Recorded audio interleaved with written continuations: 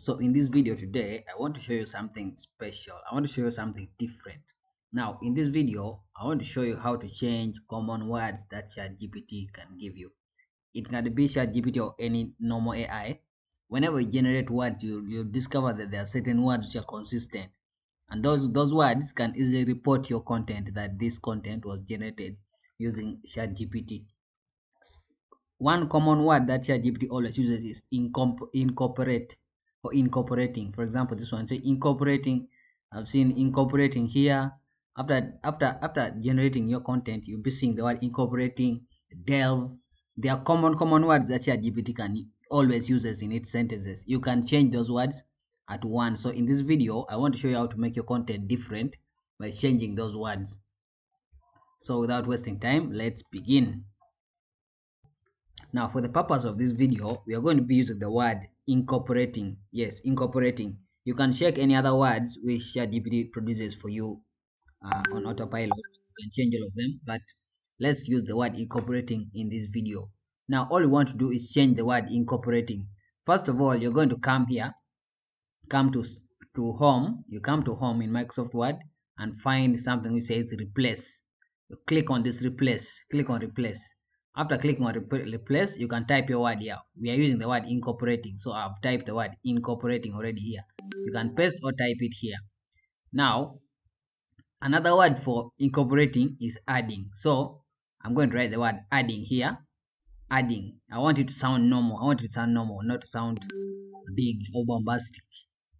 So I want it to sound normal. Now incorporating, I want to change it to with adding. Now what this will do is that when I click replace all, it will replace anywhere where they say incorporating will be replaced with adding.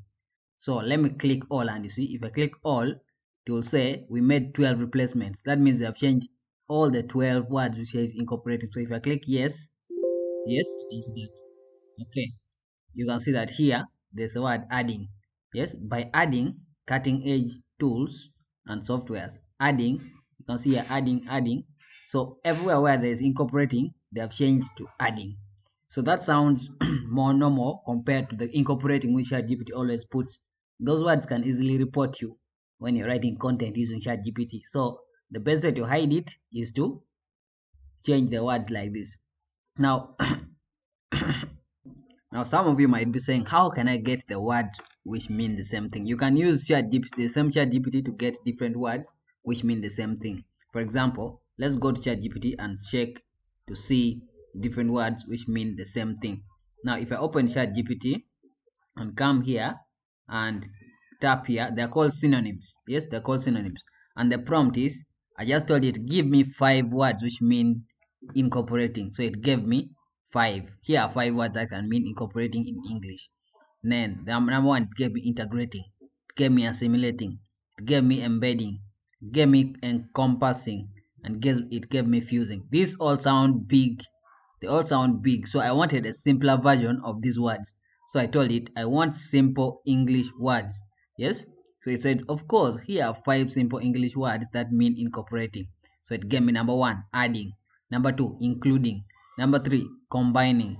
Number 4, mixing. Number 5, joining. If you're not satisfied with any of these words, then you can say more.